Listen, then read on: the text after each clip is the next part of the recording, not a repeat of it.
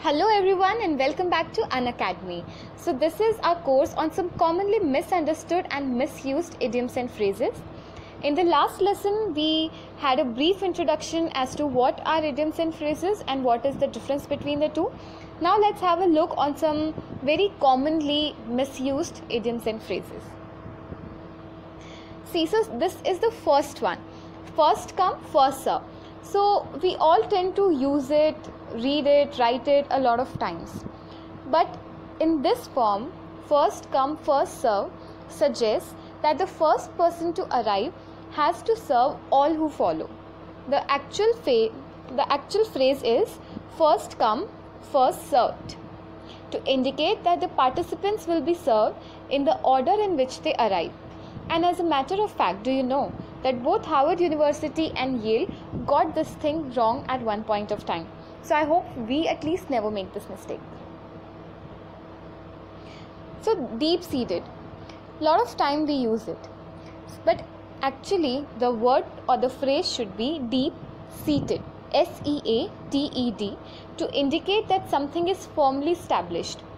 Though deep-seated might seem to make sense, indicating that something is planted deep in ground, this is not, I'm really sorry to say, not the correct way to say it.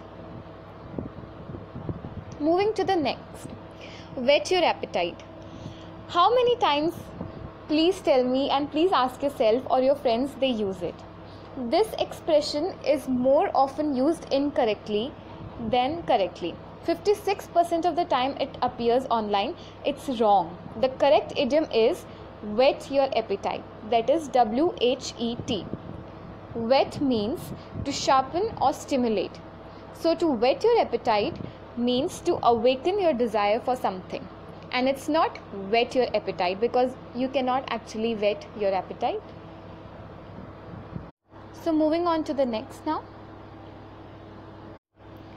So piqued my interest. So we think P-E-A-K meaning something of height or a peak of a mountain.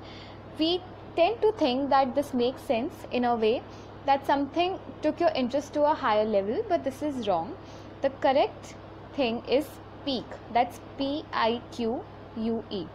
It means to arouse. So the correct phrase here is piqued my interest, meaning that my interest was awakened. To say that something piqued my interest might suggest, as I said, that the interest was taken to highest possible level, but this is not what this idiom is meant to convey. This one is one of my favorite and a lot of people, trust me, more than 80% of people get confused in this one.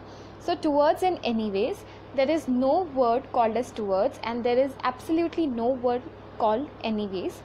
These both S in these both two words are wrong. So it's toward and it's anyway. So when you say anyway I'm going, a lot of people will say anyways I'm going, which is absolutely wrong.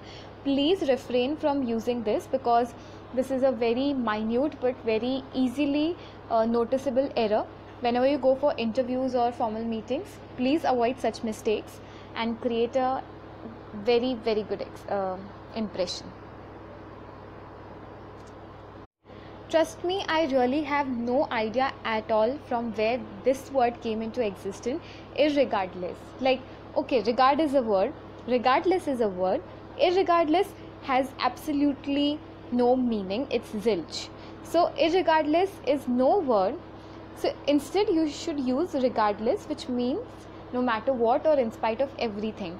So we sometimes in flow or hearing from other people, we tend to follow these things which lead into some bad or embarrassing moments. So please, whenever you say something and even if you're not aware, just ask yourself, because a little bit of common sense, because we all know that what is that irregular and the prefix of IR, what does that mean, and what does the suffix of LESS, less, what does that mean? They both mean the same, so they cannot be added to the same word. So never use irregardless, use simply regardless. So this was for today's lesson.